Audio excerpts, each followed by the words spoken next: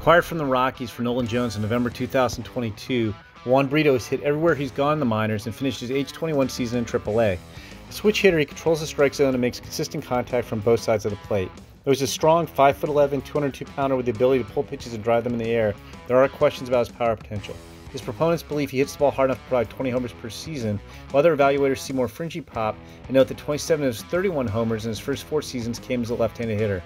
Most of Brito's value will come from his offensive production. He has fringy speed and got caught stealing 8 times, more than he succeeded, 7 in 2023. While he also saw action at third base and shortstop last season, he's not a smooth defender and possesses just average arm strength, so he's far more suited for second base.